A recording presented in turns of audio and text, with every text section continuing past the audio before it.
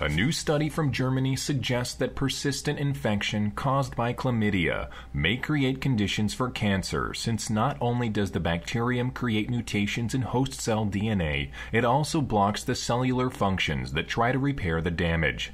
The findings are published in the journal Cell Host Microbe. Chlamydia trachomatis is a bacterial infection that is the leading cause of sexually transmitted disease and infects over 90 million individuals worldwide annually. Chlamydia is often unnoticed, can persist for years with no observable symptoms, and has the potential to damage a woman's reproductive organs. This new study reveals that chlamydia can create a long-lasting change in the genome and epigenome of host cells.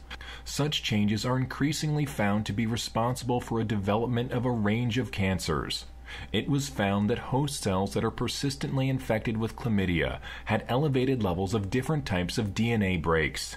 However, not only did the investigators discover that chlamydia-infected cells have changed DNA, but their DNA response function no longer worked properly. This led to broken DNA, which was no longer repaired in those cells who did not enter a state of cell suicide. Chlamydia-infected and DNA-damaged cells that did not undergo cell suicide continued to proliferate, passing on the DNA damage to their daughter cells. The result was an increasing population of rogue host cells that have escaped the normal mechanisms that ensure that broken DNA is not replicated, a hallmark for cancer. This discovery is significant since it establishes that since an infection leads to cancer, then vaccination to prevent the infection or antibiotics to eliminate it may also prevent the cancer.